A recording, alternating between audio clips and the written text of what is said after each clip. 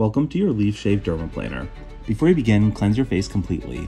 You're going to want to use this on either dry skin or apply a small amount of leaf shave oil. If you're unsure about which method works best for your skin, we recommend trying both or consulting your dermatologist. Okay, step 1, you're going to want to hold your skin taut behind the tool. Place the blade at a 45-degree angle against your skin.